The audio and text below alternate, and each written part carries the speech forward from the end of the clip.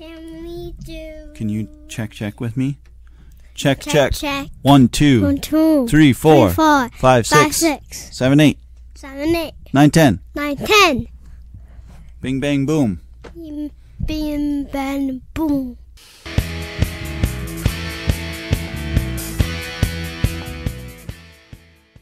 Welcome back to Transfiguration in Oakdale, Minnesota. Transfiguration exists to bring all those in the East Metro to Christ, the source and summit of our daily and eternal lives.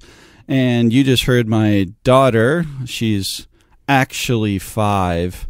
She's 4.5 from her birth, but we say 5 because she's 5 years old. But she just spent 9 months and 5 days in Mama's tummy before she graced us with her presence. So I hope you enjoy that. I am Justin Kortuem. I'm here with Father Lynch today. Hi. That is really relevant to the conversation today. I think we're gonna be talking about like the way, as I've tried to understand our religion better and with greater precision. I think the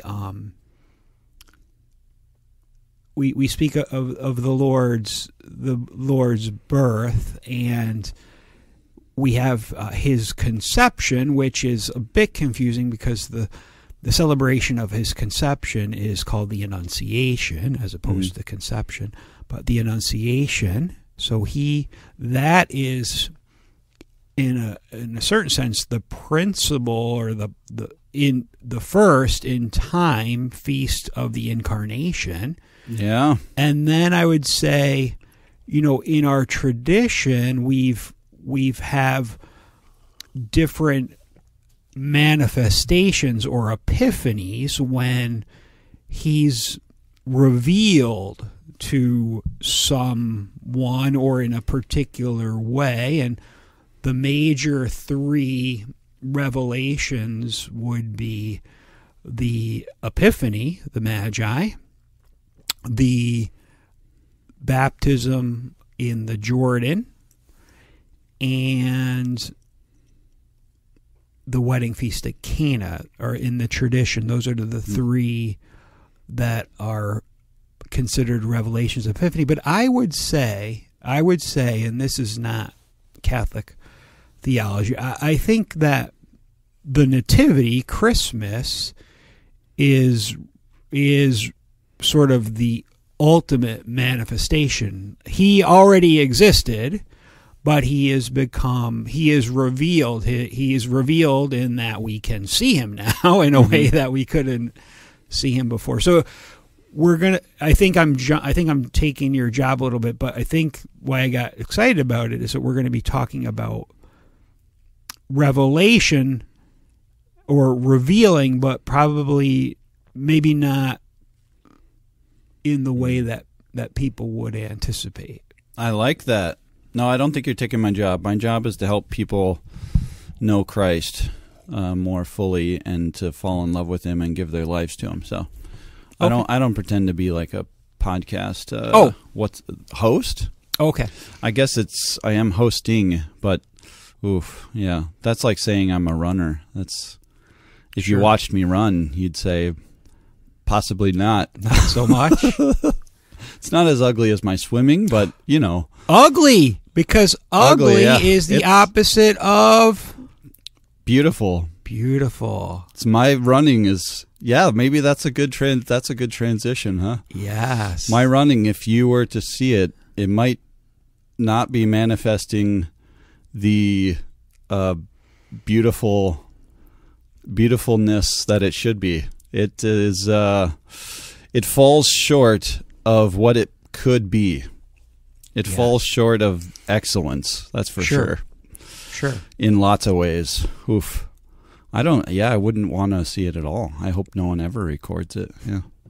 You would say that might not be running. Might be jogging, moving something in a very inefficient manner. Locomotion. Yeah, locomotion. That's definitely true. Yeah, so we just hosted Dr. Denis McNamara, which you have a very interesting connection too, as an infant, right? Yes. Speaking of Jesus and his infancy, we met when we were infants. I don't know the details. My mom knows him, and Dr. McNamara knows him better than I. But our moms were friends when we were infants. They lived. I think they probably both lived in Comac, New York, which is on Long Island, and we moved to Connecticut when I was 3. So any regular daily, weekly contact they had ceased, but they kept in touch over the years, and their family visited our family in Connecticut, I think, more than once, and so I've had connections with him throughout my life in different ways, and more recently it's become more of a professional, I guess, relationship, in that we're both in liturgy and church work. So so Dr. McNamara teaches at Benedictine University in Atchison, Kansas. He is the chair of the beauty and culture, which he likes to get a laugh out of, because in our normal universities, that is not something that would be elevated to what it is at Benedictine. So, yeah, I think he presented 3 presentations at Transfiguration. If you weren't there, well, that's why we're podcasting about them, but also just kind of how they affected us in a little bit. I thought it was great. So I missed the first one because I was traveling back from the Black Hills and seeing the manifestation of God's beauty and grandeur in the mountains and the flowers and whatnot, which I didn't ask any questions while he was here, but that was kind of one of them. You know, it wasn't really a question. I guess it was just an observation to see. You know, I've experienced God's goodness and beauty in the mountains when I was younger, going up on top of mountains and just being able to see. It just struck me as, wow. It struck me as something kind of ridiculous, you know, it's like unnecessary, but incredibly beautiful. And if God creates this just for our enjoyment, wow, he must really love us. You know, I can't create anything even remotely as beautiful as that for Teresa. You know, I'm creating like a end table or something made out of old decking, you know. Well, yeah, and I'm really finding this is one of the I'd say unusual cases in which I think it's almost always the case that when I hear a presentation or similar, my interest in it drops off with the time removed from the event.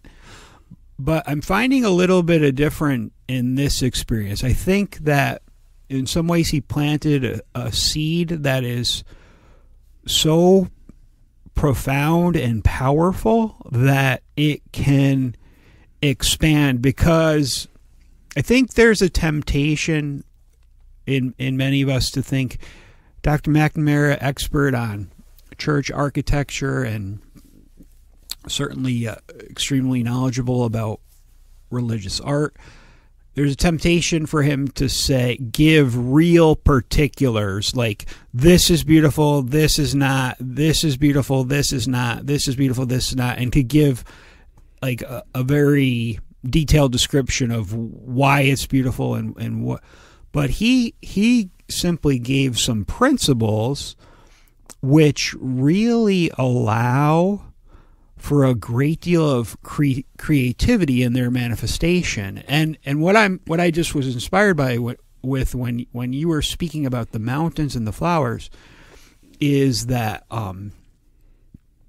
both Augustine and the Little Flower have these, I think they may be talking about different sort of applications, but that God's attributes, whether greatness or power or I suppose even beauty, are manifest by the great variety of beautiful things. Like the little flower she speaks of all the different kinds of flowers that some people, and I think Augustine maybe does the very same thing, so she presumably got it from him, but that some people, there are some people who are the rose, but then there's others who are the lilies, and others are I'm not a great flower mind, so I don't know, but the something of God's greatness and beauty and power is manifest by the fact that there's not just a single kind of flower, that there's this great variety of flowers, and and I think of also those birds of paradise. Have you seen those? Those funky, is it a flower or a bird? Birds. Oh, okay. Those funky birds that do those weird dances, mating dances or whatever. Okay.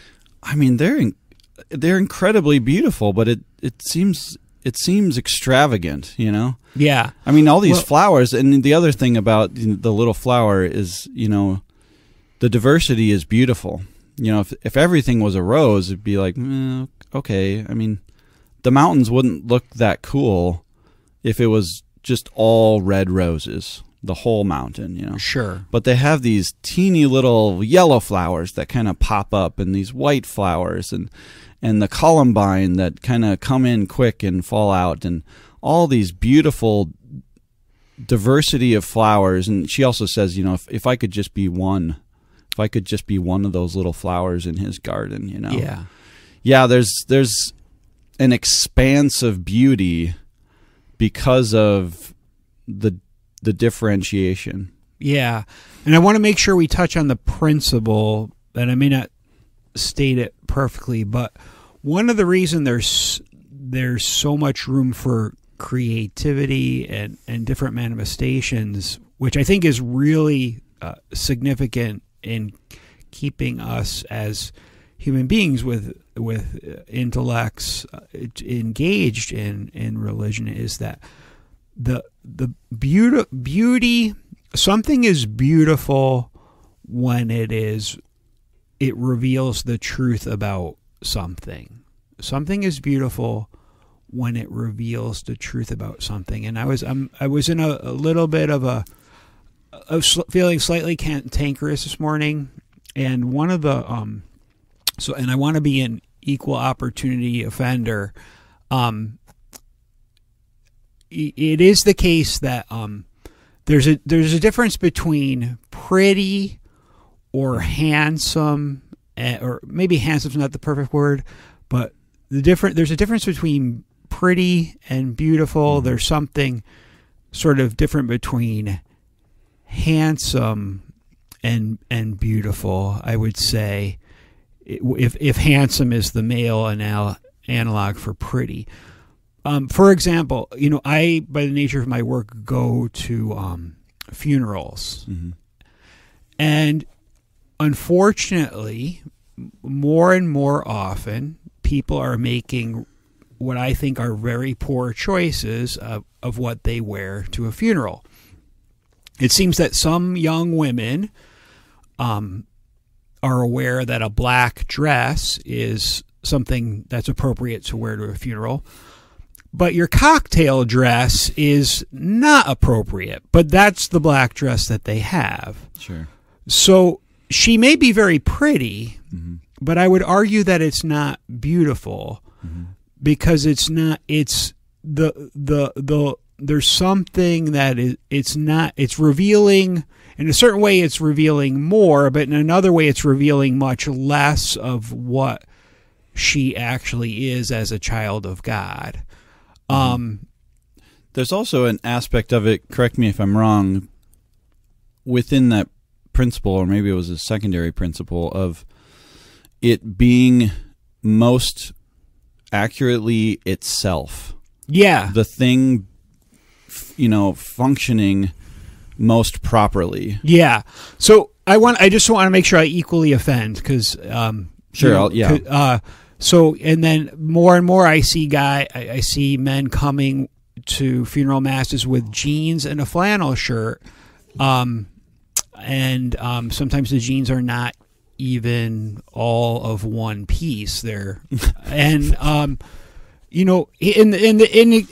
grant that he could be a handsome guy, and that in another setting that would be an okay thing to wear, but it's not beautiful because it's obscuring something about who he is as a child of God in God's house. There's something that's off. Yeah. There's a circumstantial aspect to it, right? Yeah, and one of the most profound examples that, like, he tried to there were two different profound examples of beauty that were not conventionally pretty or at all pretty. There was an elderly, emaciated patient, as far as I could tell, in a bed with Mother Teresa bending over and ministering to him, I presume him. And I think almost everyone with a soul would say that was a beautiful image. I don't think most of us, if we're being honest and we're not just trying to be like pious, and wouldn't say that these are the prettiest people that we ever saw in our life. It's not pretty, but it's beautiful. Yeah. And the other more profound, of course, was a crucifix, interestingly enough, from a hospital. I think it was it's a famous crucifix. I probably should know its name, but where the passion of the Lord and the amount of blood and all is a bit jarring. Yeah, and his skin looked like it had lesions on it. Yeah. Very brutal. So you wouldn't call it pretty. No. But it's beautiful to the extent that it reveals how much he loves us more than a pretty crucifix, which doesn't communicate. And I'm not advocating for this in every setting or in a church. I haven't thought about it that deeply, but or long. But I think there are some terrific consequences of this notion of beauty, and it includes the realm of enculturation, which I think is excellent too, because he showed us a church in Vietnam which was and you mentioned kind of circumstantial. I would say this would fall into that realm of circumstantial. In Vietnam, this is a beautiful church because it's using particular colors and forms and images that communicate that this is a place where a deity dwells.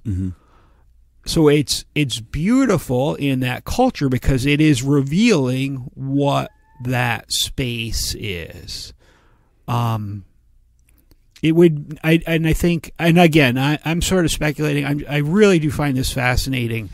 Yeah, I was thinking like the circumstantial part of it was also with that the ski lodge and the church example. You know, where both of them, you could say, were beautiful. Yes, in their own contexts. Yes, you know, the ski lodge can be a beautiful ski lodge. Yeah. But it's actually not a beautiful church. Yes. And vice versa. Yes, no. I mean, the church that's a beautiful church. Yes. So you can't just say like, oh, well, it's completely objective just because it's a beautiful thing. We can use it for whatever we want. Its use has to come into play. Yes, because that's the essence of the thing. So the essence of the ski lodge in some, you know, I'm no philosopher, but I know enough to be dangerous. But like the essence of the ski lodge, I say it's a building that allows skiers to enjoy their time there and be comfortable. So it seems to me it would be desirable in some ways to incorporate, as long as you're able to keep it warm and all those things, to incorporate a significant amount of glass in the wall so that people can see these beautiful peaks that they've all come to be on. So it is manifesting its purpose by having that clear glass so that you can see. However, it unfortunately has become the case that in some churches they have, in beautiful settings, they have taken on this same particular feature, but the church is not a place for people to gather so they can see the outside in comfort. Yeah. The essence of a church is that it's God's house where the sacrifice takes place. Yeah. So unfortunately, that the ability, Dr. McNamara, I think he said as much, and I would, as I continue to consider these principles, to see, to be set up in a church to be looking at the outdoors it's not revealing, it's obscuring what the purpose of this building and this gathering is. It may be pretty. Yes, it may sure be it is. beautiful in a different setting. In a different setting, for a different but it's purpose. not revealing the purpose for the church. Yeah. The church is to experience the transcendence. Yeah. And that is not as easy to do when you see squirrels running around behind the altar.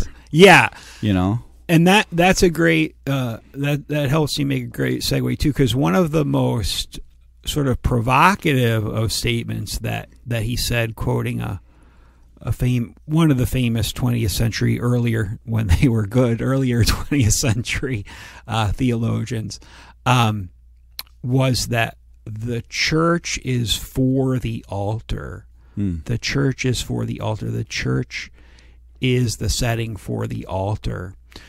And that is going to be disturbing to many people, probably in the sense that they've never thought of that before. They have, if they've been on building committees, they didn't use that as a principle when they made decisions. There's so much that comes from that principle if we recognize that the church is for the altar. The altar itself should be beautiful, and it should in some ways captivate. It should be the focal point. And I think it's safe to say, to the extent that ornamentation helps to provide a setting for the altar and make us aware of that we are there for the altar, it is beautiful and good and helpful. But I think there's a temptation when one has an altar that is not captivating to kind of fill in the void, and then that can become distracting. Yeah, or it's abstract. He did, that was some of his controversial stuff. I think he talked about was when we come into a church, it should be it ought to be very clear what it is, and we should be able to rest in that. We shouldn't have to be trying to figure it out. I shouldn't have to, if I'm seeing abstract art, I might have to read the thing next to the art piece to see what it even is. I go to a art museum, I'm looking at some abstract art. That can be beautiful in its context, but it's not allowing me to fully rest in what it is. And that's not, to fully reveal what it truly is the beautiful, right? I mean, that's also one of those principles. It's fully revealing, in some ways with ease, what it is. I shouldn't have to look at the crucifix and say, is that a crucifix? Yeah. Is that? Or is it that the is Tin Jesus. Man from That's Jesus. the way Okay. He showed him like a metal crucifix and like, this is so weird that it's distracting. It's not revealing. Exactly, and I should be able to rest in it. Some of his other things that I really liked was his observations on music. You might like this. I don't know. Maybe you do. Yeah, Some of his observations on music and how even the singing and playing of music should allow for the further revealing of the truth of the words you're saying. Oh, okay. It shouldn't be show tunes, Yes. That is, it might be catchy. Yeah. But the way, he obviously, maybe not obviously, sorry. So he presented the music in a way that, I think he's presenting Gregorian chant and those types of chants in a way that helps manifest the truth of the words you're saying, because they're going up and there's some emphasis here and there's some articulation that is allowed because of the notes and because of where they are and how, I don't know the technical words because that's not my expertise, but it allows for us to rest in that and to experience it most fully. Whereas singing a show tune to, the Gloria or something doesn't really allow me to rest on the most emphasized words, or there isn't a big high note or a low note.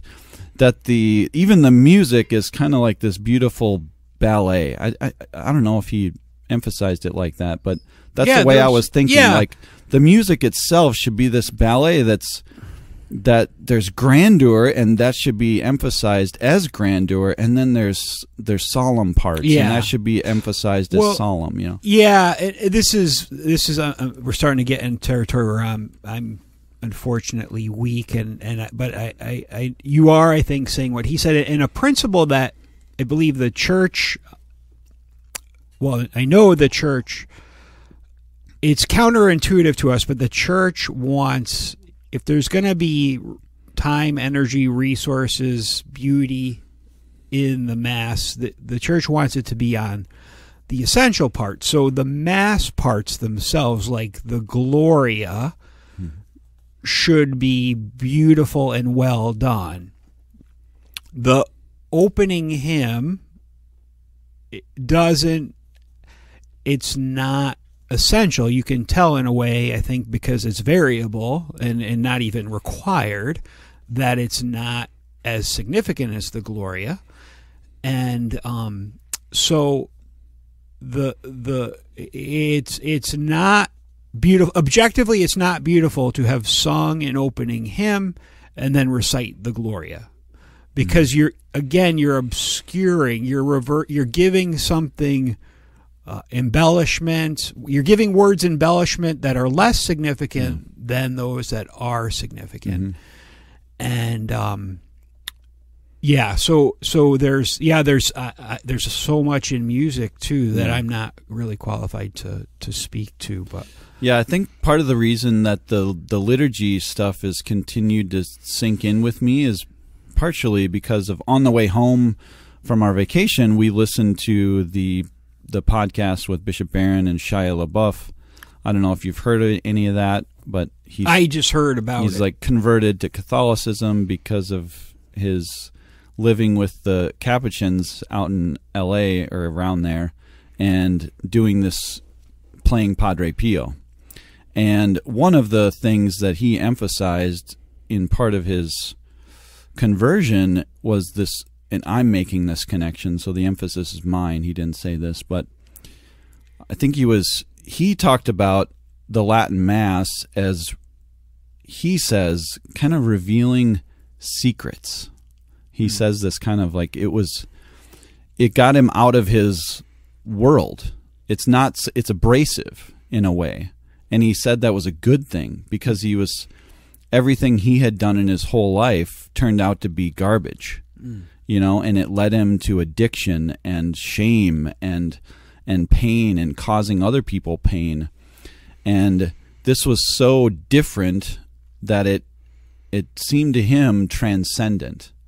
And I think in some way, I'm making this connection with Dr. McNamara's talk the next day that I heard was he was experiencing this fullness of truth that was outside of himself. He's in some ways he was captured by it, because he even said, I don't know the language, and that was part of it that he liked, because he couldn't kind of fake it. He couldn't it couldn't be old hat to him, because it's all this totally different language, and he isn't. And also he just didn't even know what was going on. So everything captured him. He's like, what's that? What's this? What's that? What's going on? Oh my goodness. Why are we kneeling? Like, we don't kneel for anything else. Yeah, I mean, good point. Kneeling is like you're either you're giving your allegiance to something, or you're getting your head chopped off. I don't know where there's other aspects of kneeling in our culture even. Yeah. I mean, we're kneeling to give something allegiance. I'm giving my life away to something. I mean, in some ways your martyrdom, or you're submitting to the Lord, whoever your Lord is. And I think that was part of my reason I wanted the altar rail as well, because I want my daughter and me, I want us to. This is something different. I go up to receive the Lord, and I don't do it in any way I receive anything else. Ever. And I don't go eat on my knees at a restaurant. I don't receive food on my tongue at a restaurant. That would be completely weird. And we should do something. It's totally different, because it is totally different. And that manifests the truth of it, that this is not something I just put on a plate and bring back home and, I got doggy, we have extra doggy bag, right? No. This goes in a sacred place after. This doesn't go in a styrofoam box, I mean, even to say that sounds horrifically bad, even to make the analogy. But that the liturgy is something that ought to bring us out of our world, and the church itself ought to be ridiculously beautiful.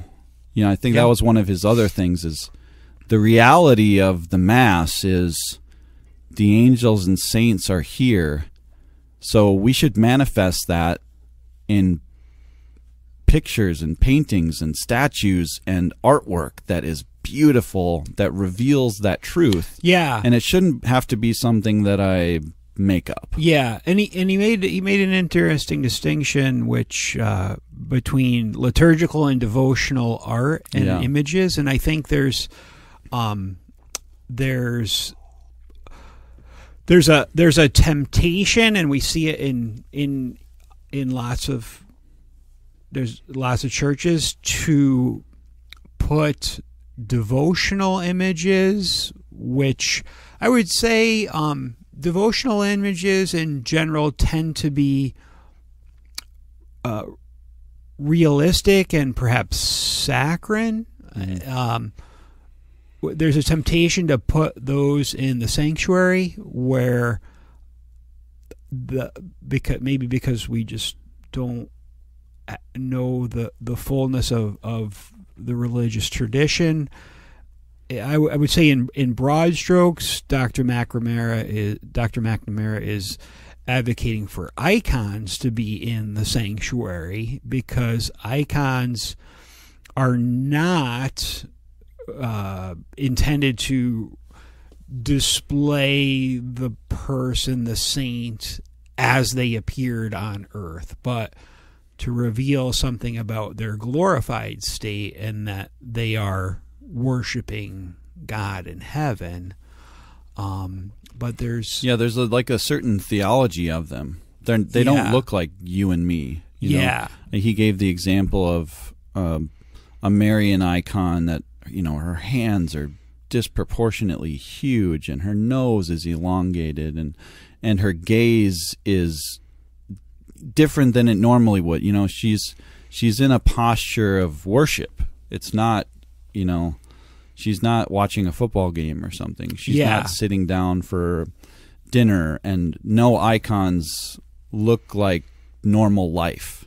Yeah, certainly the traditional kind of well done ones. Yeah, but there's I think a temptation. Again, it's kind of like the circumstance and context that you want particular kinds of art in your sanctuary, and you wouldn't necessarily it's extremely likely you wouldn't want that in your home, and that's okay. You can have the more saccharine stuff in your home, and that's great. And saccharine meaning sweet, and then have the more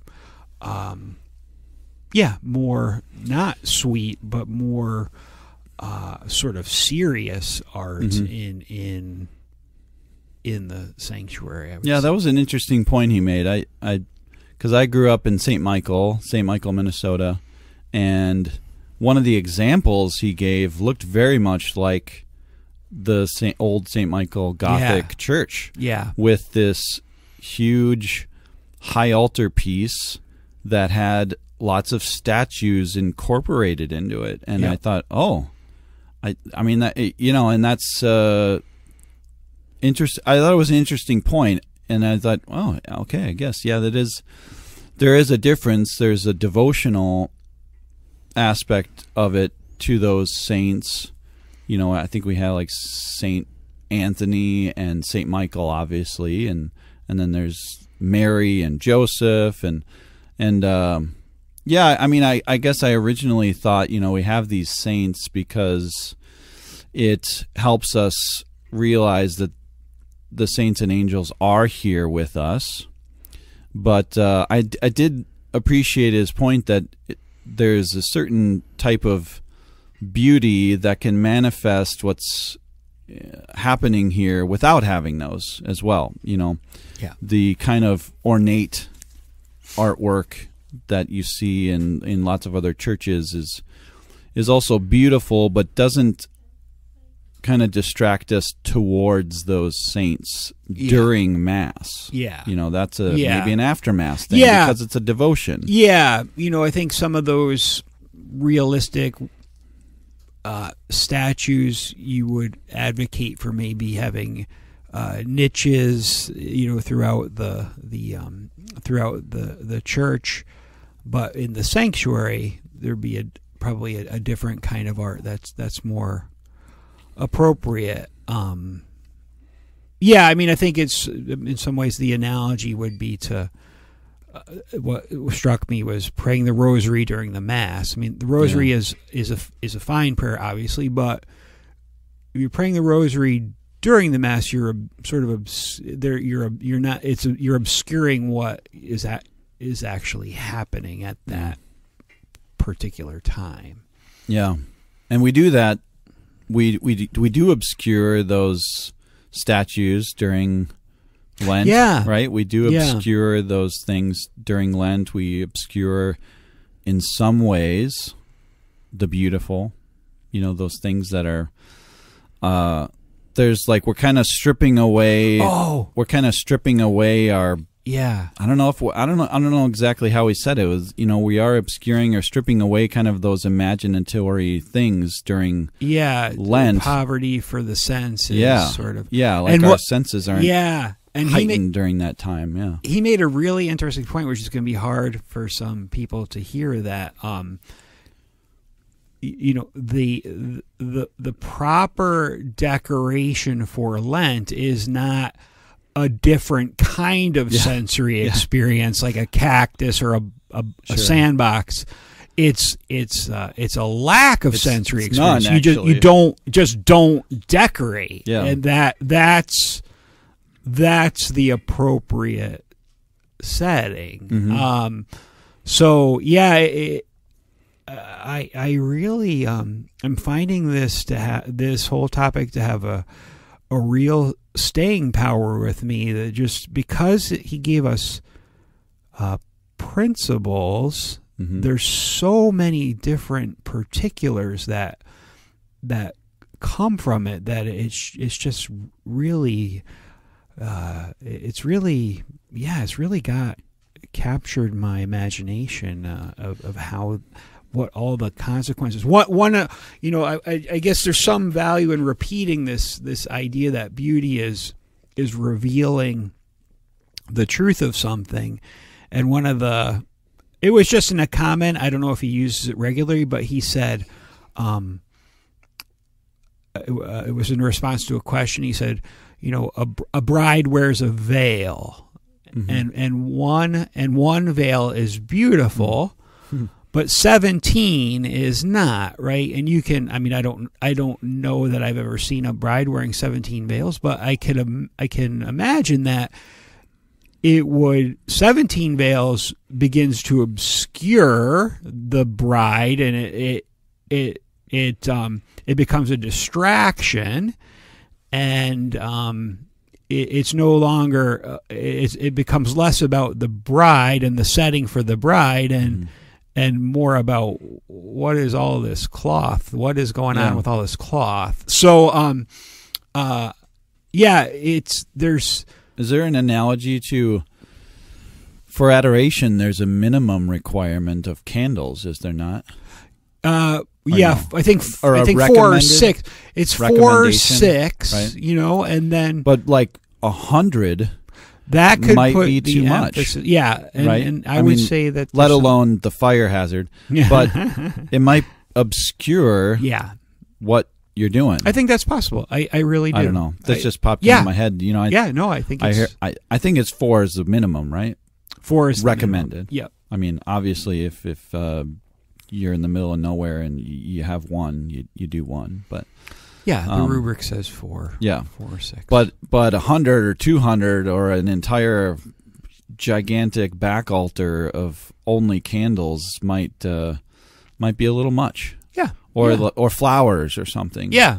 Tons of flowers on the altar might distract from the truth. What I recalled when we were talking about principles is that the church, in the church documents, it says, don't put your nativity scene in front of the altar. And I don't know that I've always understood. Some of the rules can seem arbitrary, but I think the principle of this revealing the truth, the altar is not the place where we remember that Jesus was born. The altar is the place where we remember his sacrifice. Mm-hmm. And so to and again, you could talk about this more saccharine, realistic. That's devotional art, and it's beautiful. Everyone loves a nativity scene, but it's not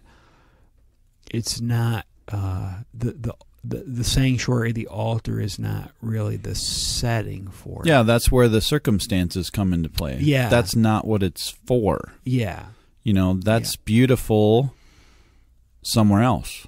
Yeah. It's still it still can be a beautiful thing. Yep. But it shouldn't be the focus of people's eye during Mass. Yes, that's right. And that can be I really like that. Our culture certainly doesn't have, an understanding that, or a sentiment even, that there is objective truth to these things. So that's definitely the first argument. But I think some of that can kind of be, I don't think people really do that or function that way in real life. And I was going to bring up to him my understanding, of someone that says, beauty is in the eye, he brought this up, beauty is in the eye of the beholder. How dare you tell me that I can be manifesting. I think that church that looks like a log cabin is beautiful church. But he's saying, well, this church is that, there's something to a church and there's something to a log cabin that's drastically different.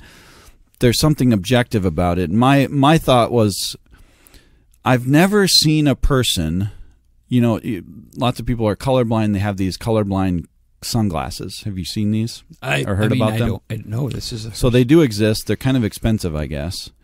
But I've seen many videos of people receiving them as a gift.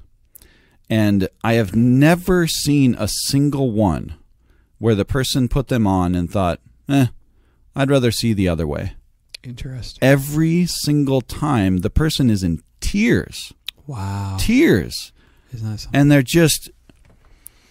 it's like their life has changed. Yeah. And they look and you can see this all the time. I mean, they're in tears. I mean, they're just shedding tears like a child, like grown men, grown women. I saw a bride give them to her husband the day of their wedding, and he put them on before the wedding, and he's in tears. Yeah. And that you can't say, oh, well, that's subjective. Yeah. Oh, well, seeing a black and white picture is actually more beautiful than a color picture.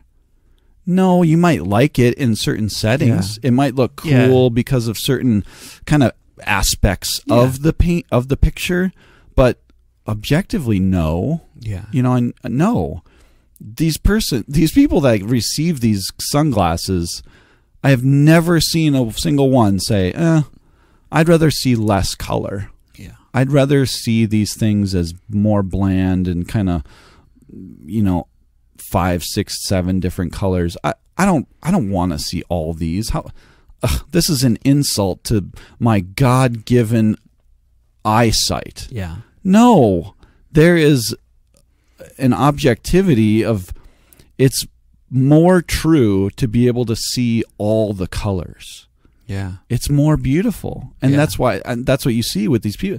They're bawling because the world they're seeing is finally being fully manifest to them.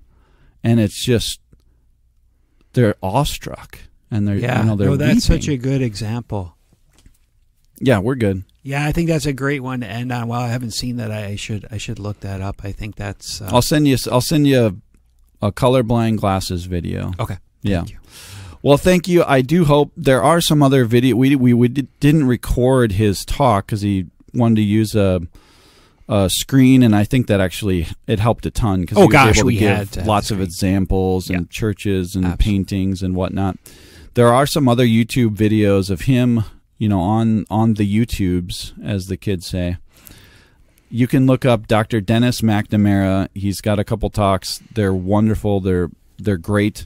Also, just talk to someone that went to the talk. Or I think I agree with you that this talk is something that has been lingering in my head and my brain, and like, well, how can we do this better? That's what I've been thinking. How can we make manifest better what's happening here at Mass and what's happening here at Transfiguration to help people enter in more fully and to experience that. So we got a lot of work to do, but I'm ready to do it.